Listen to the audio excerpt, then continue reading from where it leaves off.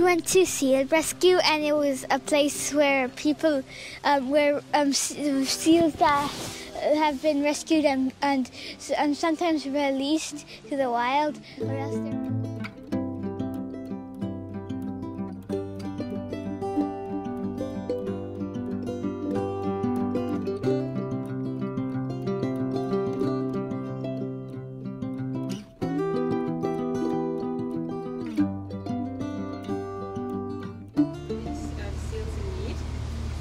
The only seal rescue in the whole Republic of Ireland.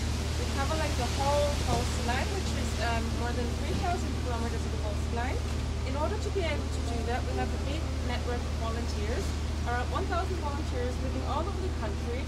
So if we do get a fish, yes, fish. Sorry? Do they eat krill?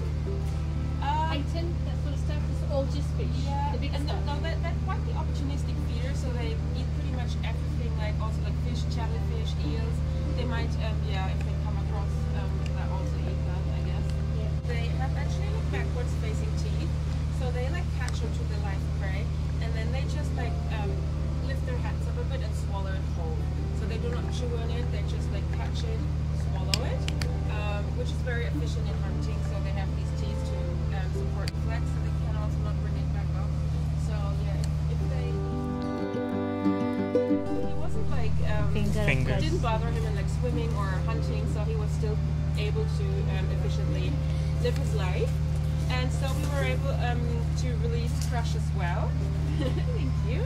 And so a couple years later, we actually got this photo from one of our volunteers, which shows a very healthy seal. Like you can see the torpedo shape, and it's very chunky, and it doesn't have a neck, which is how a healthy seal is supposed to be. Bigger than this one in real life. And in there we have the seal, we have a towel, then we have this thing called Wetsuit Mama. This is a recycled wetsuit. Inside there is just some towels, so this is just...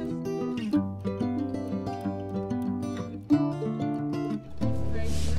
Paul put that one's in the ICU.